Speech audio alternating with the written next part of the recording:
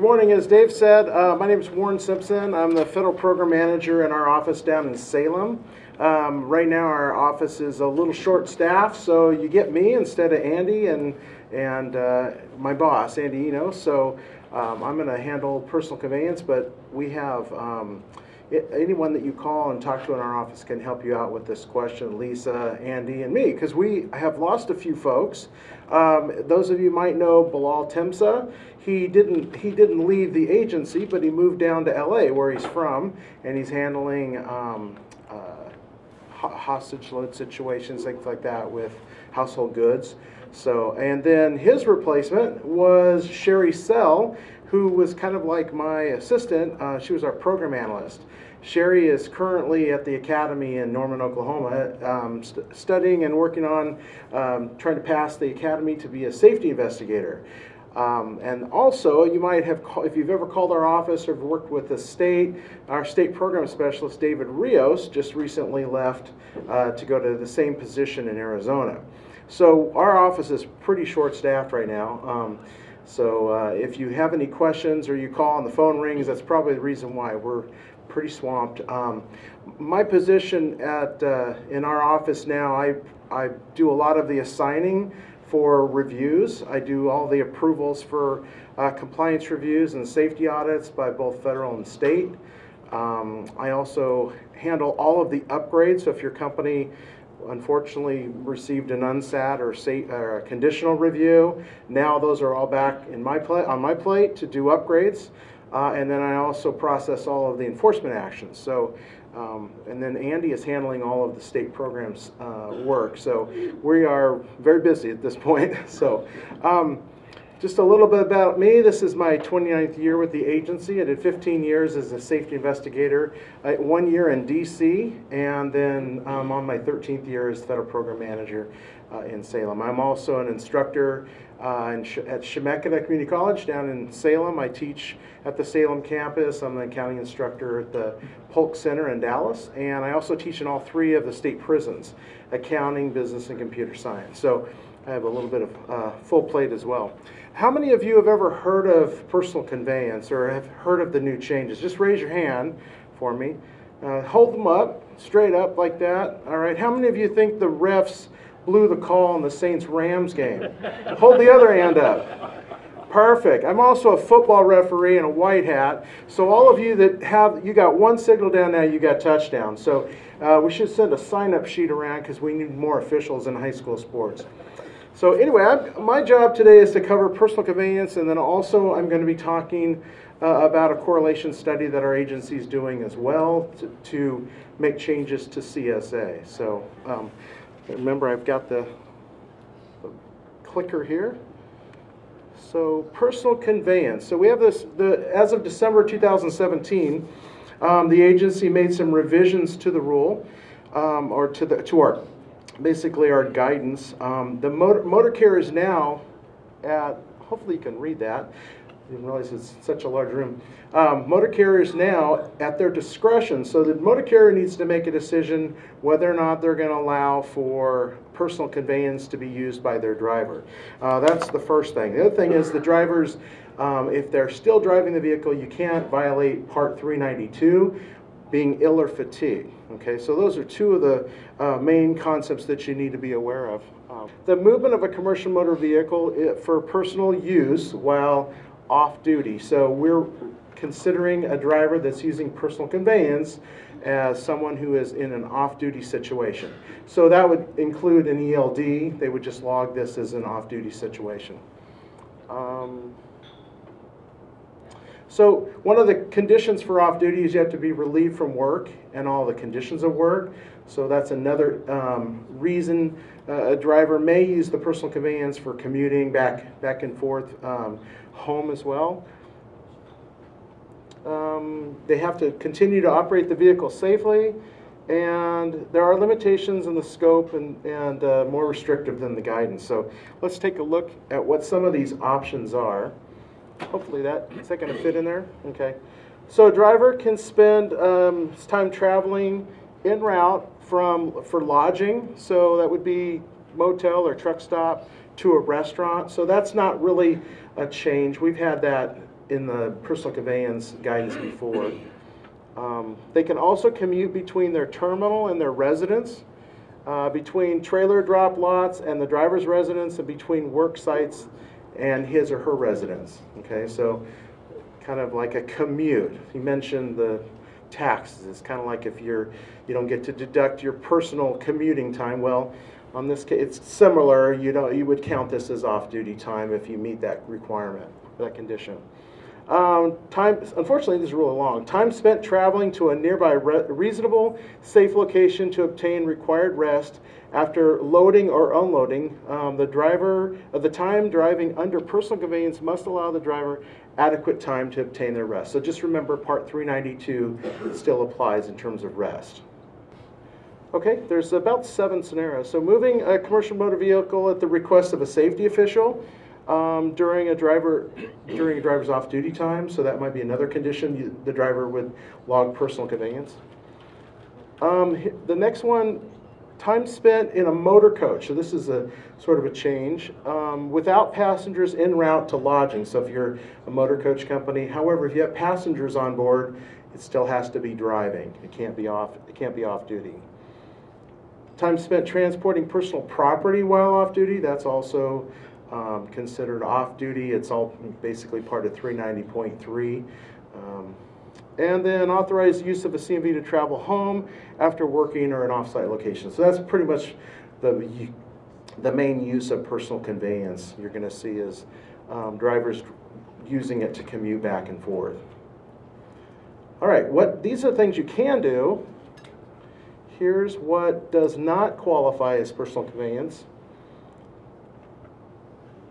The movement of a commercial motor vehicle in order to enhance the operational readiness of a motor carrier. For example, bypassing available resting locations in order to get closer to the next loading or unloading point or other scheduled motor carrier destinations. So this is generally one of those things where it's kind of a scenario based. Like carrier will call in and say, we have this type of situation, could we use this as personal conveyance? So I would probably ask a set of follow-up questions. Okay, after delivering a towed unit and the towing unit no longer meets the definition of a commercial motor vehicle, the driver returns to the point of origin under the direction of the motor carrier to pick up another towed unit, so that doesn't count as personal conveyance. And continuation of commercial motor vehicle trip, I can't read that, it's a little too small, in interstate commerce in order to fulfill a business purpose, including bobtailing or operating with an empty trailer in order to retrieve another load or repositioning a commercial motor vehicle, tractor or trailer at the direction of the motor carrier. That's generally kind of the questions that we'll get is, well, I've just dropped this and I want to go to a location. Would this be considered personal conveyance? And one of the questions I would probably ask is, well, where are you headed to? Where's your next dispatch? That kind of thing. So if the dispatch is known, and you're repositioning your commercial motor vehicle, you're not going to get to count that as personal conveyance.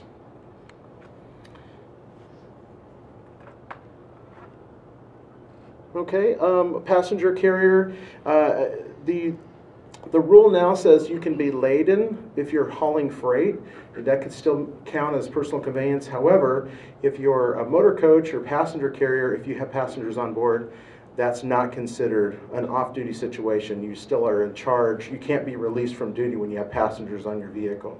So for freight, you can be laden, but for passengers, you can't. And also, if you're transporting a vehicle to a facility to have the vehicle maintained, transporting a vehicle for maintenance, that has to be considered on-duty. Well, that's actually driving time.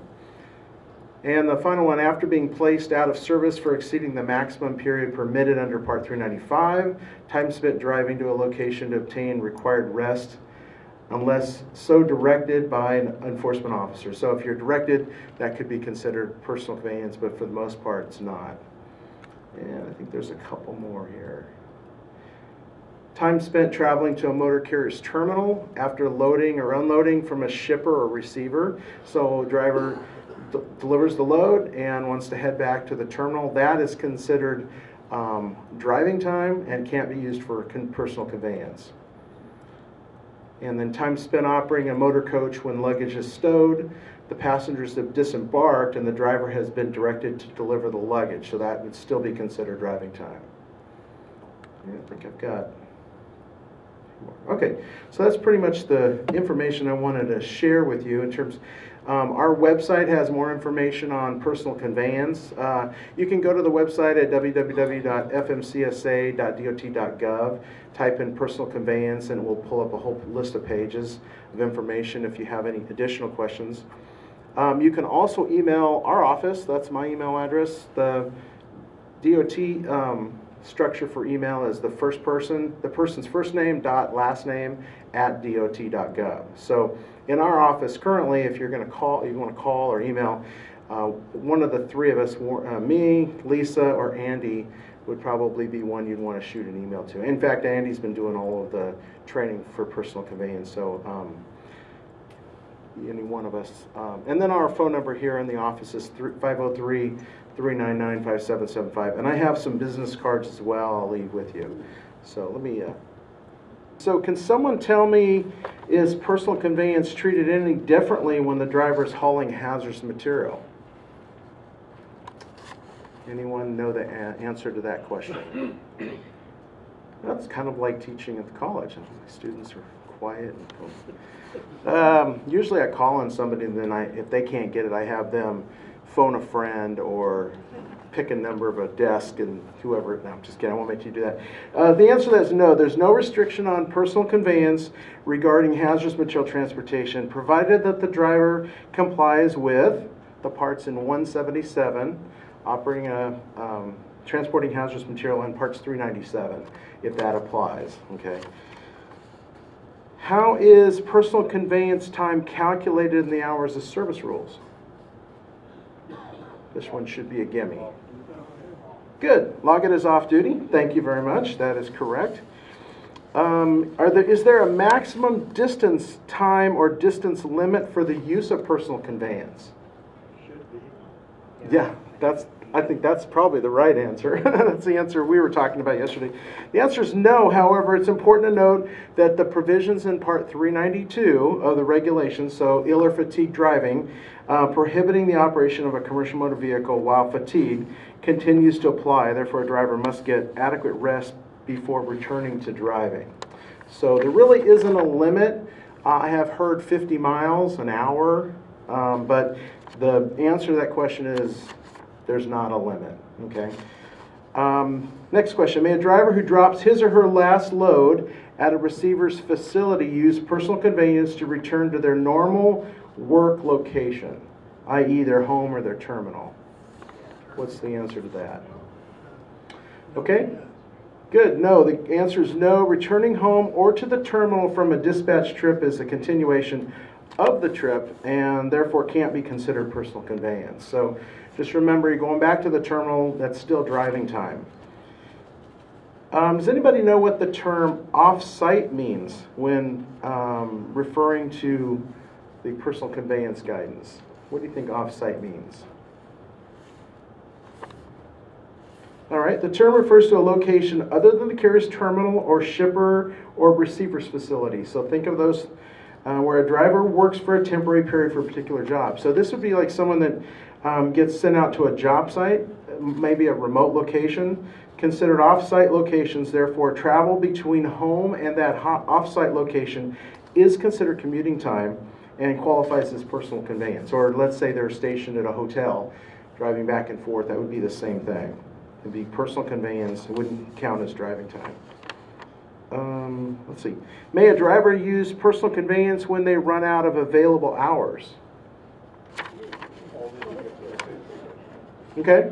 Yes. No. The answer to that is no, except for one exception that's described in the guidance, where a driver who runs out of hours while at the shipper or receiver's facility may drive from that facility to a nearby safe location to park, provided that the driver allows adequate time to obtain rest in accordance with daily minimum duty periods.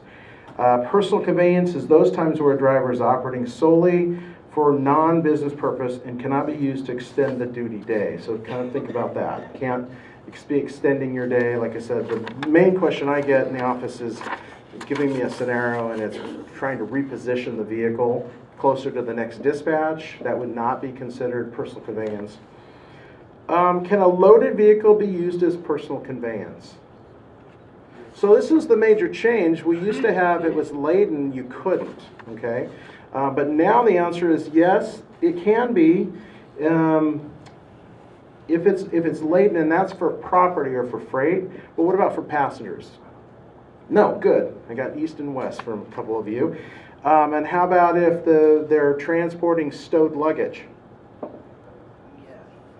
So no passengers on board, but if you're transporting and delivering stowed luggage, that's still considered on duty, not driving. You can't be released from duty when you're still performing a work function. Can a driver be inspected during personal conveyance? If so, what's the driver's duty status during the inspection? Yeah, he would be on duty, right? Why? Because when you're inspected, what are you required to do? Exactly. You're required to be in a readiness to work. Okay, so for that, you would be either driving or you would be in an on-duty, not driving condition while the inspection is occurring. Any questions? A clarification. So from the shipper, you can go to a restaurant or a hotel and back to the shipper. But if you go from the shipper to your terminal, then you're on duty. That's correct. Then Well, you're that's considered driving. Yep, you got Okay. it.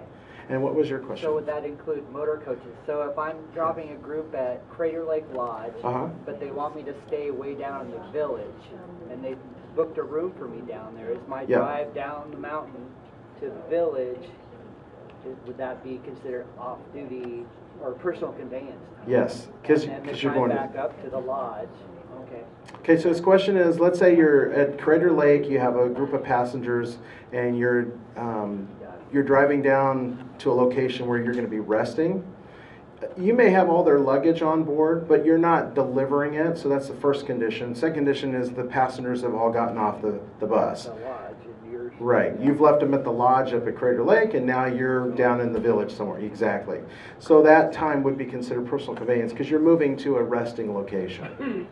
Yeah, where it doesn't would be is if you are delivering their luggage to another location.